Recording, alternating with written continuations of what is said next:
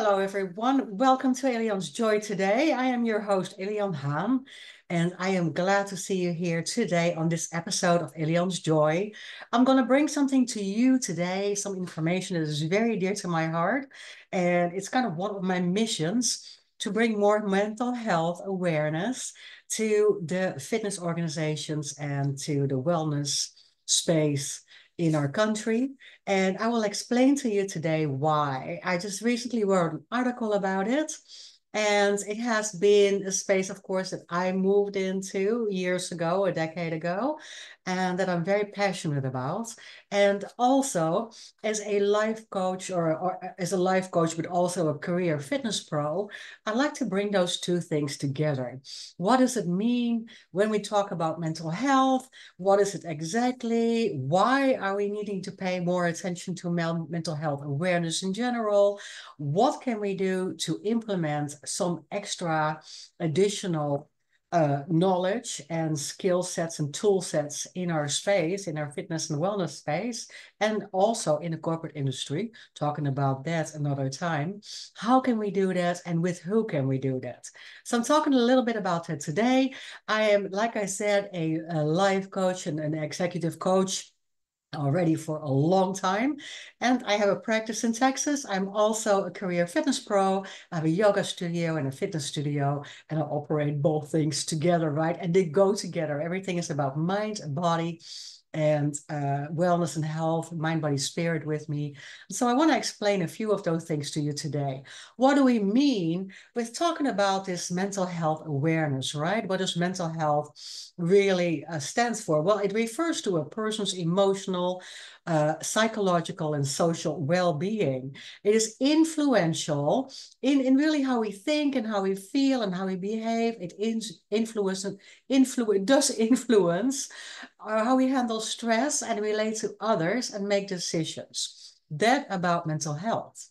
It influences how we handle stress, how we relate to others, and how we make decisions. A good mental health, a healthy mental health, is essential for overall well-being and good functioning in daily life, right? And when we have a little bit of issues, when there's a lack of that awareness of our mental health, there are several issues that can arise. One of the first ones is, of course, that there's a stigma around mental health awareness. There's still a lot of that going on, although we are getting better at it. We're definitely getting better at it. I had this discussion yesterday with somebody about talking about how we feel and what is going on in our life, because we used to not talk about it at all.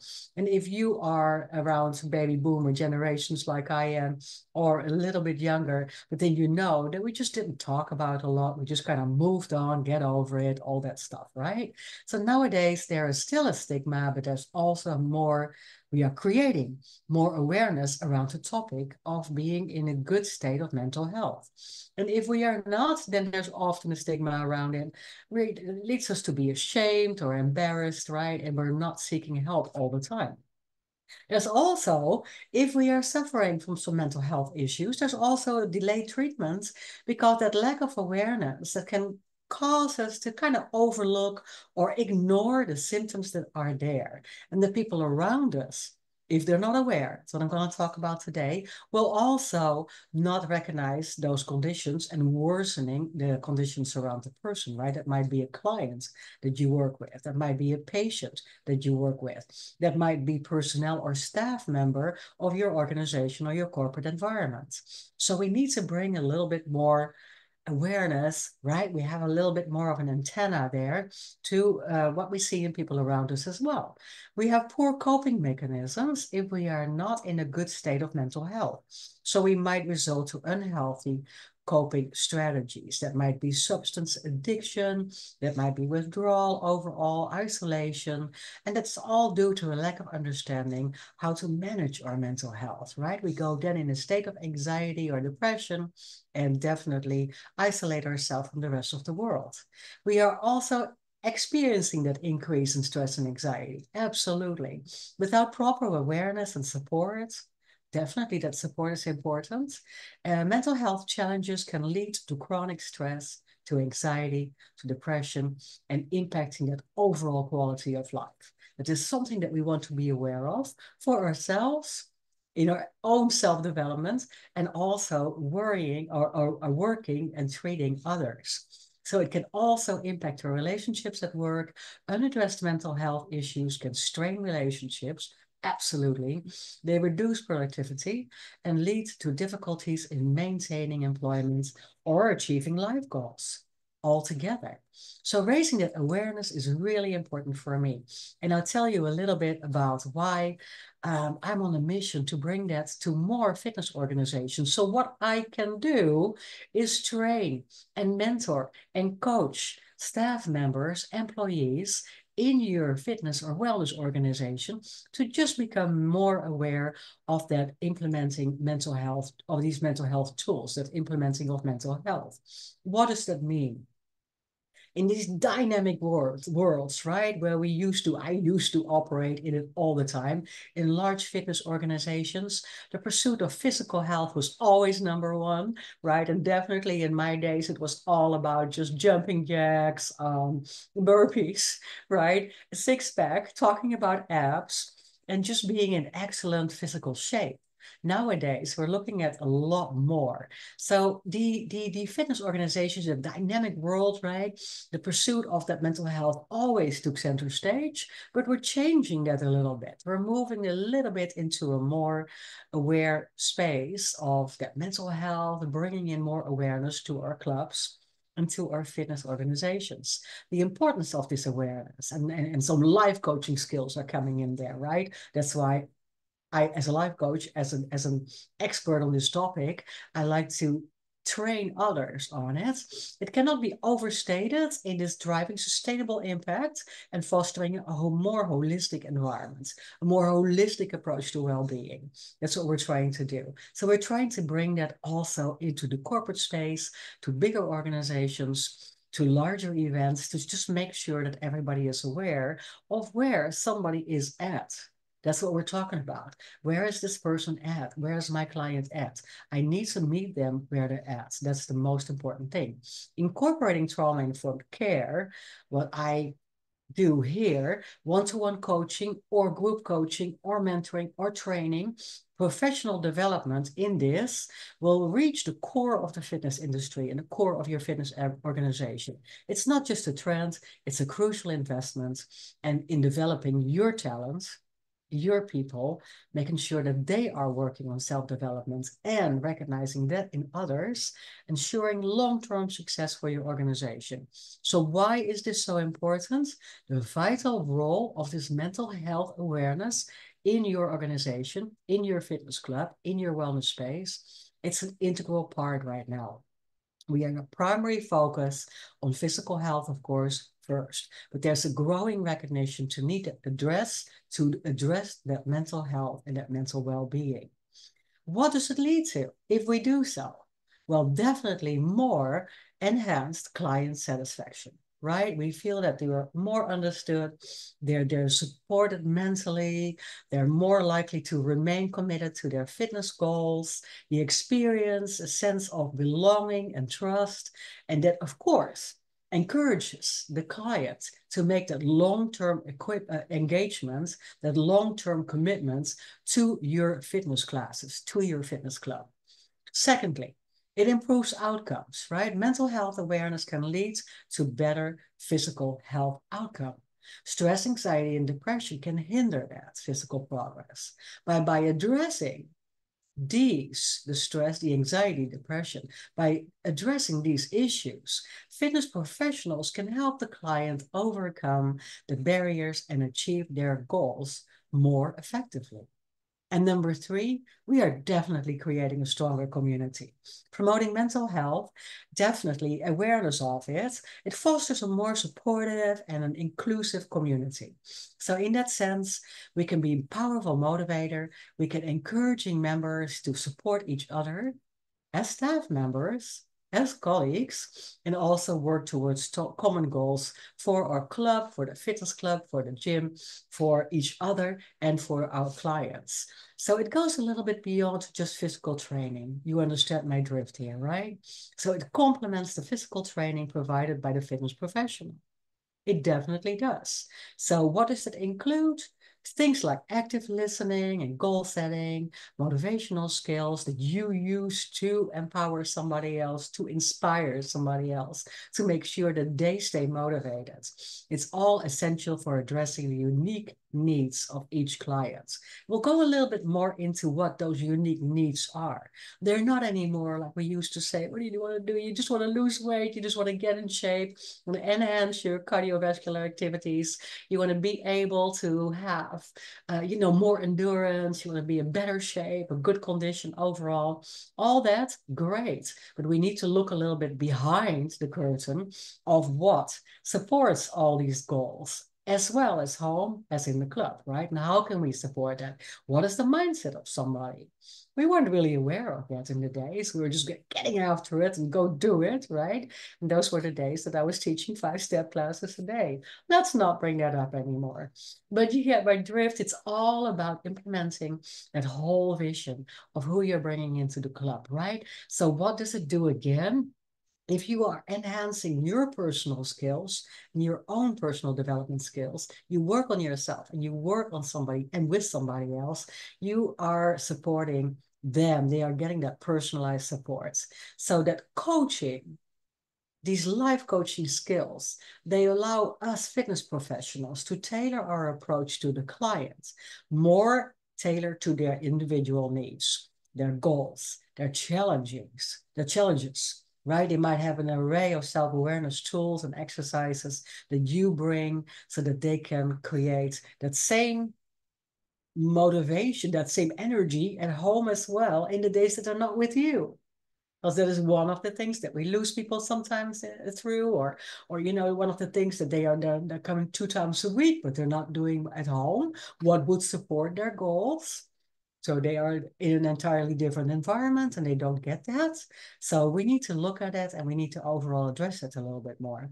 That way we can support them, empower them as well, right? So we can empower them to take control of the situation when it comes to their health and well-being. They also, our clients, develop confidence and coping skills to overcome obstacles as well outside the club and make those sustainable life changes, lifestyle changes that they need to implement at home in their personal life as well. And so that way we are creating overall in the club and for our clients a more holistic environment. We have we're addressing not just physical fitness, but their mental state of mind, their emotional well-being, what's really going on, what happened. Why did it stop you? Why did you not move on? What is your support system? Those questions are really good to ask. And we have several ways to get there. So it's a more comprehensive approach that is really important for your club, for your wellness center, for your industry, and maybe for your corporate environment altogether, right? We just need to work with people and definitely with our own staff as well in a different way, taking a broader approach. What implements that exactly? We are creating safe spaces, trauma-informed care, being aware of all these things. It's an essential component of that mental health awareness, being able to recognize, understand, and be there, support somebody through maybe trauma times or trauma triggers that might come up right while you're working with them, right? There might be something in their past that does not complement their holistic approach. It does not complement their workout. It does not complement the time that they're with you because there's something that is constantly in their mindset holding them back. And if there's, for instance, this verbal trauma in a sense of you're never good enough, you look ridiculous, right? If somebody has told themselves that all their life, it is hard for you to help them if you don't understand that is their mental barrier, that is their thinking of, that is their, how they think about themselves. So that is not really leading to improvement. Because at that point, it looks like they're maybe making some physical improvements, but that personal improvement, that mindset is not supporting that because they'll go or leave the club and still think it will probably never be enough. I probably can't do it. So we need to feel that we can draw people in by making them feel more supported, by bringing that safety and trust, by bringing that empathy and understanding, So when we are more in an empathic space, then we can really understand what our client is going through, right? We can bring that understanding, we can make them feel understood and supported. And at the same time, by helping them overcome those trauma triggers or overcome that negative thinking or overcome that limiting belief system that somebody comes and walks in with. We can definitely, through that trauma-informed care, through that mental health awareness, help them build resilience as well, not just physical, but also mental. Right? And that is so great. So we're coming to a better EQ, emotional awareness, emotional, intellectual understanding of where somebody is and how we can help them to come to that space of balance. And this is important in every space. I keep saying it's also important in any corporate environment, because if we don't understand the people that we're working with, if we don't support them, if we don't ask what happened, what is going on, how are you at home, what is going on in your personal environment, what have you experienced the last couple of months, then we cannot always, without doing so and without bringing that understanding into a conversation, right? Bringing that support into a conversation, then we don't know if the outcome that we expect from somebody is going to be the same all the time. Maybe our expectations are way too high, we're putting way too much on somebody, or maybe we can encourage them to do better just by understanding them and creating empathy, right? Now, the maximum impact if we have somebody one-on-one, of course, because then you can really create that focused attention, right? One-on-one coaching, one-on-one working out, one-on-one fitness training, personal training allows us for that focused attention on each client to really approach their needs and their goals.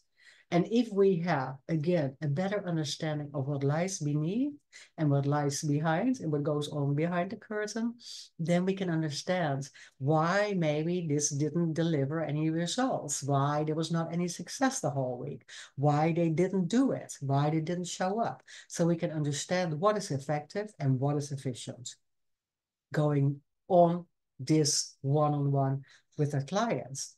We can, as well as fitness and wellness professionals, we can then develop customized training, right? It is not the same for everybody. And we're more and more coming to that understanding. We're all unique. We're all different. Everybody has a different path. Going back to what I started with. So meeting somebody where they're at, and that is for everybody different. I'm not talking about a Group X class, but I'm talking about personal training and personal work with people, just like I do in one-on-one coaching. And as somebody who can train people to become a life coach, I am a trainer for Fowler International to train people to get certified as a life coach. You might bring that into your club, into your gym, into your fitness environment, into your fitness corporate space. So reach out, because I'm your man for that, right? Through training, through mentoring, through one-on-one, through working with staff, to become a little bit more aware of how we can reach somebody one-on-one and how we can meet somebody where they're at. So we create again that focused attention training. We have more integrated, customized plans. We have that accountability.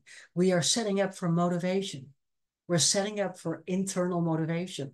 We're setting up for, to be able to inspire them to really create something new and go towards those goals and create those action plans towards those goals to where the client wants to be.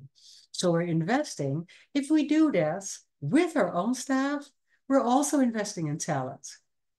If we are more and more creating our own staff, our own personal trainers, our own Group X trainers to be there, to be in that more awareness, mental awareness space, then that will definitely be the cornerstone of your organization, any corporate or environment, any corporate space. By investing in the continuous growth and development of your staff, as an organization, you can enhance skills for everybody. With what outcome? Outcome we already talked about, with greater outcome for your clients, right? Happy clients that then will come back, that then will stay where you are. They will stay in that space. They will come back to your club. They're happy. They'll come back, stay forever, and they'll tell others about it. So they're all great referral sources for you. They'll tell everybody else. So you are enhancing the skills of your staff to create that safe space and that wonderful environment where everybody is invested in that mental health awareness. So you increase that retention, right? People stay. People stay. They're making that commitment. And you're making that commitment to staff growth and development. Also, the personal development, self-mastery of your staff, the personnel you work with, right? You foster innovation. People are becoming more creative. They will more look and have a better outlook on what they can do for their clients and set goals. So really exploring those new techniques and new approaches will lead to better outcome for everybody overall. I hope that speaks a little bit to you because I'm very passionate about that. I've done lots of training. I've done lots of coaching one-on-one, lots of webinars, and lots of corporate training and courses. So in any capacity, I can help you a little bit more towards creating a path of mental health awareness in the corporate space, in the fitness space, in the wellness space. Any organization can use a little bit of a better and deeper look at what we're doing and how we're training our staff, our employees, how we are treating them. And then, of course, if they're in a great space, you have happy clients, you have happy customers. Absolutely. So my personal conclusion is really that with the integration of mental health awareness and life coaching skills and some trauma-informed care, some one-on-one coaching, you and your team will definitely have and set out for that professional development in your organization. It's not just beneficial to you, but of course, a sign of the time and very essential for everybody. These collective elements, of course, they drive that impact, right? You can retain more people, more clients, right? You have now a great club, a great organization. You are prioritizing these investments, and you will definitely have a super team of talent. Again, enhance that client satisfaction. Be more informed. The future of fitness is not just about physical strength anymore, but also about mental well-being, resilience, emotional balance, and overall well-being. My name is Elian Haan. You can find me, elianhaan.net, on my internet, on my website. If you want to reach out, elianhaan@gmail.com. So please reach out if you have questions. If you want to put some training in your business, if you want me to come for some coaching, if you want me to help you understand this better, or if you just need a one-on-one with me, please reach out anytime. elianhaan.net. And this is Elian's Joy. I'm bringing you something today that I'm very, very passionate about, not just as a fitness professional, but also as a coach. And I just want everybody to feel great, to have a great outcome, also in your larger organizations. So make it a great day. As I always say, make it a fabulous day, and I'll see you next week. Thank you for watching. Namaste.